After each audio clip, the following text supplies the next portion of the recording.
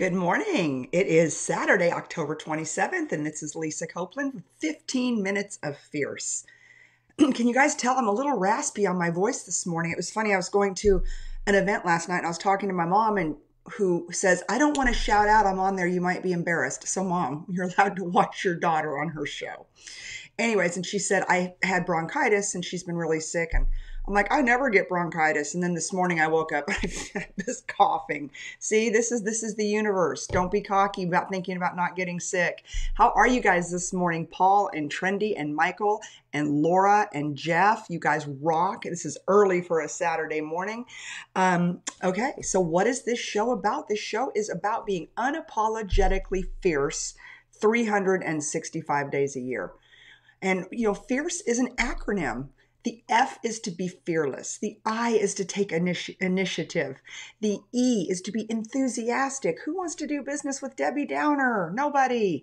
The R is to be relentless. That means you never give up. You see things through to the very end. The C is to crush approval addiction. There's so many times in life that we don't get done what we want to get done because we're worried about what somebody else thinks. And the E, of course, is the most important and fierce, and that is to execute. Because you can do all of the above, but if you don't get off the couch, like I like to say, and you go execute, then it's not happening for you. Michelle, good morning. Rick, good morning. Jenny, good morning. Michelle, Nigel, Iona, Trendy checked back in today. I love it. You guys are so loyal and so dedicated to being fierce.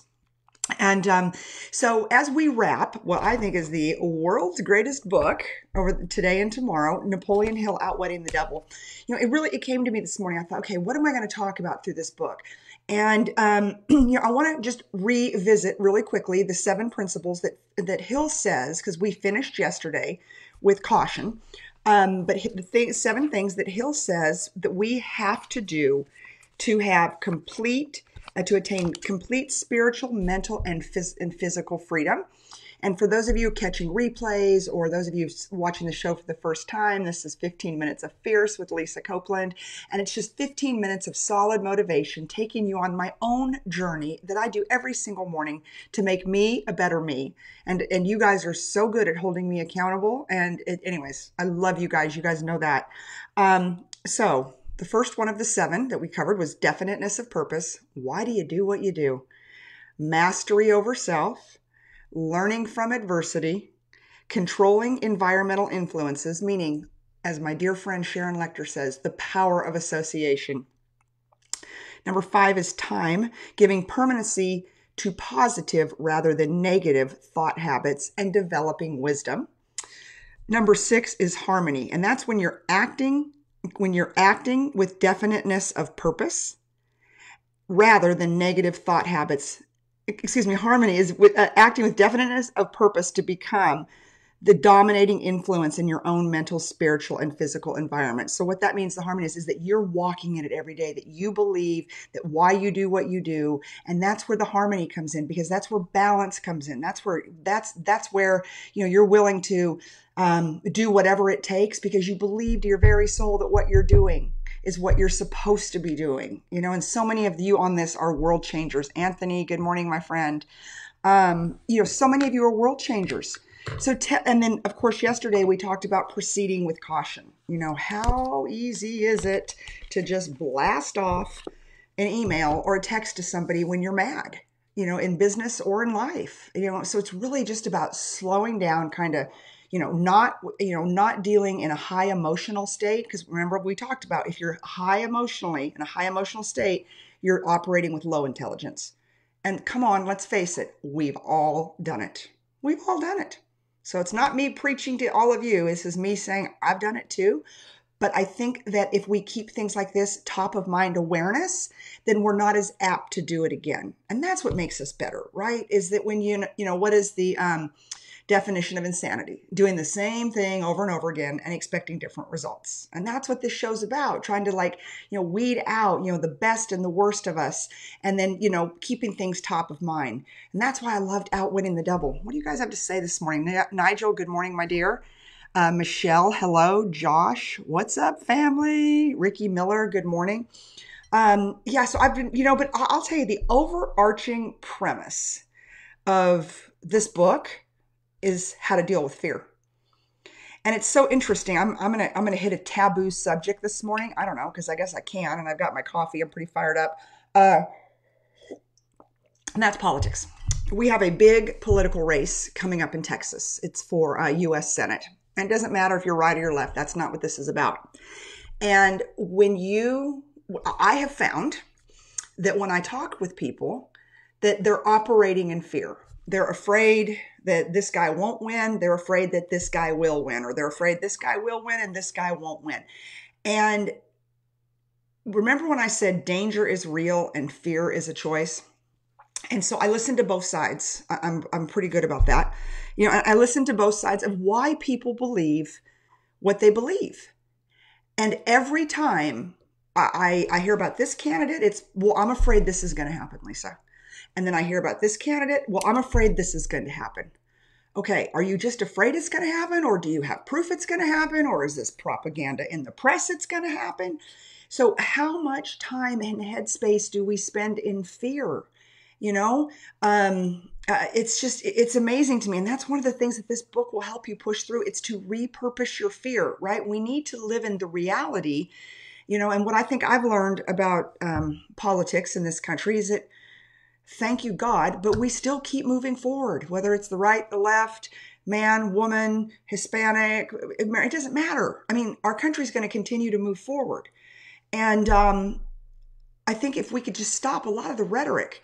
And to me, rhetoric, 1,000,000%. If you just break it down and it's like an onion, you just layer back the skin. Rhetoric and it's fear, false evidence appearing real. Let's see what you guys have to say about that. Dean says, "All right, ready for the day, Miss McCain." Oh, McLean. Okay. I was like, Miss McCain. Ooh, he just passed away. Okay. Megan, good morning. How are you, my friend? I want to hear what you guys have to say about fear and how you see that people operate in fear. And I'm telling you, the elections are a great time to talk about it. I mean, I've heard some of the craziest stuff from friends who are right and friends that are left and ones that tend to be a little bit more down the middle. And I'm like, do you really believe that the world's coming to an end tomorrow if this happens? Like, it's not. Newsflash.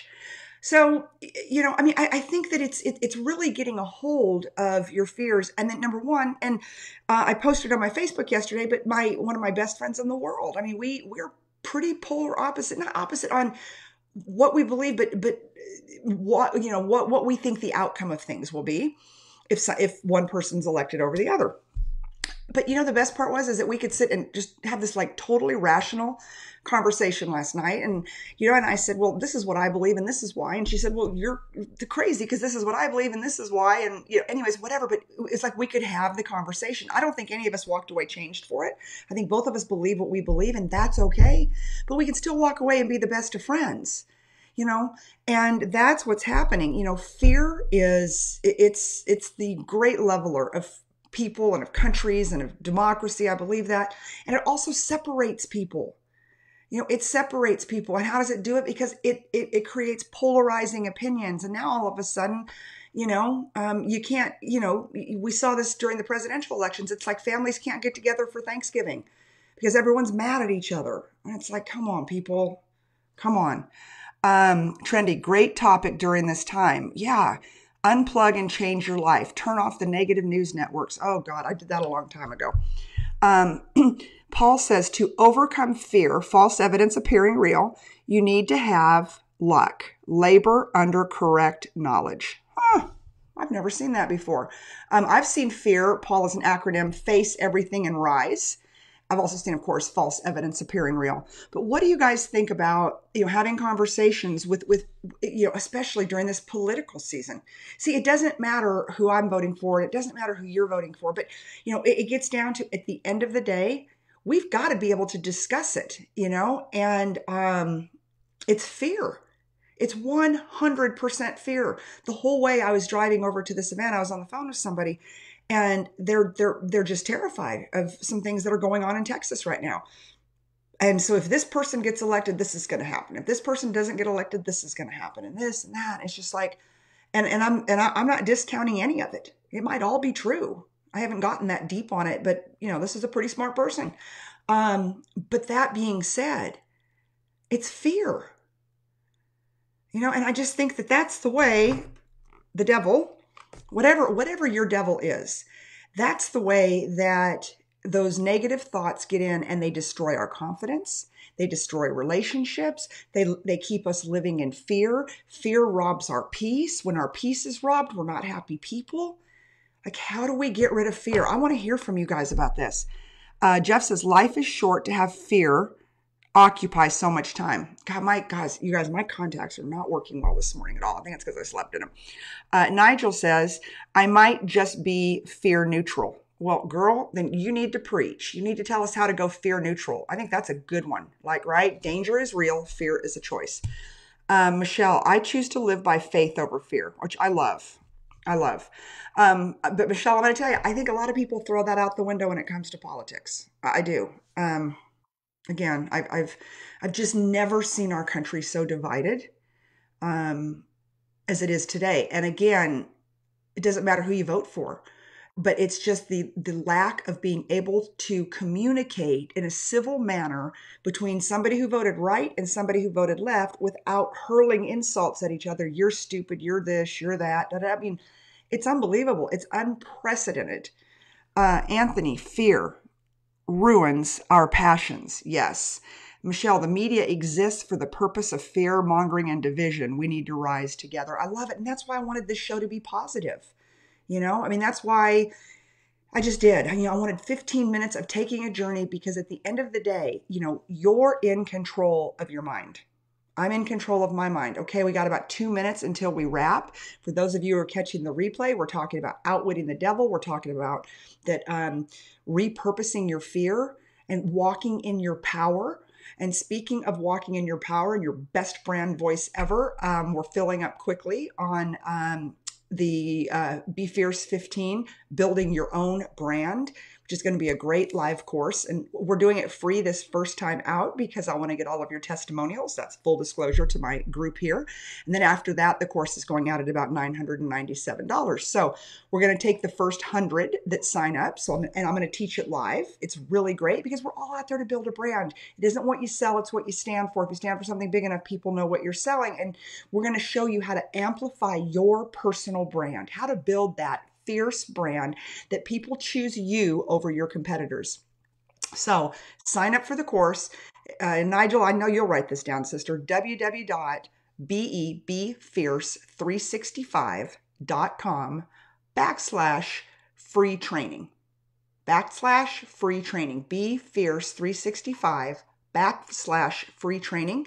And it's a good course. It really is. And it's got workbooks. It's got all kinds of stuff. And the only thing I'm asking from you guys is if you love it, you find value, and it changes your world, that you write us a great testimonial. So when we go out to the open market and sell it, that, it's been tried and true. David, good morning. Gosh, I wish I could see this. Oh, good. It looks like he's tagging people. Also, if you like the Big Sellers Club, and a lot of you guys are in it already, but share that out too. We've gotten several hundred new signups in the last couple of days because of this tribe right here. This is the most powerful tribe that I've got because you're willing to get up every morning and do the work. And so I appreciate you. Tomorrow we're going to start on, I have such a time with this, Think and Grow Rich by Napoleon Hill, because I am a firm believer that the laws of success never change, whether they were written in 1930 or 2030. The basic principles of success stay the same. And so we're really going to dig into Think and Grow Rich because I'm so surprised about how many people haven't read it. And I'm telling you, it is the success manual for anybody. I don't care if you're in the car business or you're in the real estate business or you're in the financial services business, software, hardware, entrepreneur, whatever you may be. This book is a game changer and we're going to dig in. All right. So I'm going to just sign off here. It's that time. Nigel, Renee, Max, thank you for joining. David, thank you for joining. Anthony, you're always the best. David is tagging all the salespeople. Yeah, you go, David. Thank you, Anthony. Thank all of you. And just, as I leave you today, commit to be unapologetically fierce 365. But I'm just asking that, during this political season, this next 10 days, um, that we operate with an open mind, open heart. I'm not asking you to change who you do, what you do, all that. I'm just asking to show people that you're willing to collaborate, listen, and have open and honest conversations. Again, I'm not asking anybody to change their mind, but let's just operate, not in fear, but in power, and walk in our power and be unapologetically fierce. All right. I love you guys, and I'll see you tomorrow morning. Bye bye.